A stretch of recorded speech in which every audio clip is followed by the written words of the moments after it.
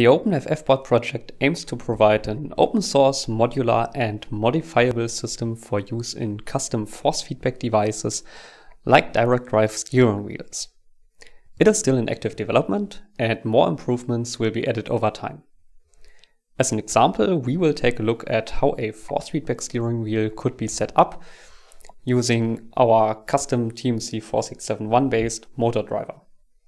A force feedback steering wheel using the system normally consists of one main microcontroller, which is this board, running the OpenFFBoard firmware, a motor driver like our TMC 4671 based driver, a motor with position feedback, possibly some buttons on the steering wheel, and maybe peripherals like a shifter and extra analog inputs like, for example, pedals.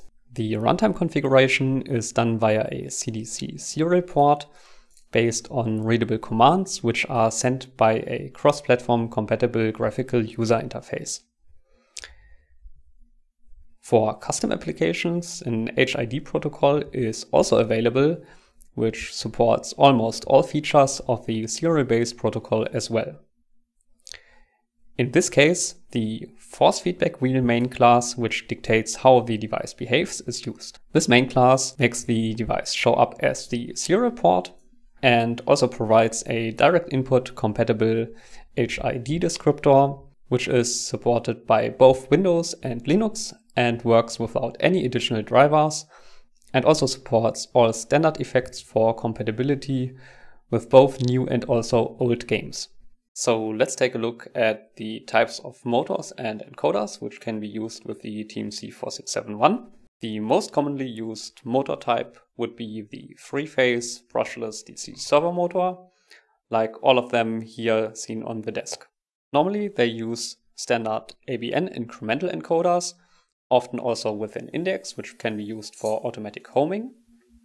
But the TMC 4671 also supports higher resolution analog sine-cosine encoders with the integrated 16-bit ADCs. One of these encoders is used in this HR115 motor, and this provides an excellent resolution. Another option is to use the analog three-phase encoder, and then of course low resolution Hall sensors can be used as well. The modular nature of this firmware allows us to enable and disable features at runtime. So for example, in this case, we will select different button sources. We can enable the digital pins, which are the first 8 buttons directly connected to the chip. And on the first pin, we have connected the reverse button of the shifter. And we can see the pin is changing. And then we can also enable SPI button sources. For that, we have connected 2 shift registers, so we can get 16 extra buttons. And this switch is connected to the last pin of the shift registers. And then we can also enable the shifter, which is the Logitech G29 shifter, which adds its buttons after the last selected SPI button source and translates the positions of the stick to gear positions and presses the buttons accordingly. And then lastly, an I2C port extender. We have connected this switch to this port extender, and this presses the button number 31. For DIY setups, the firmware also supports other open source motor drivers like the O-Drive and also the biss-c, both via a CAN bus.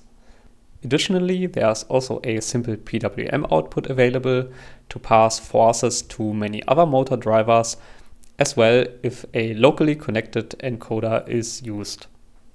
So now let's try out the OpenFFBoard in-game. Currently, the steering wheel is powered by the TMC driver with one OpenFFBoard stacked on top, and it is connected to an AKM52 motor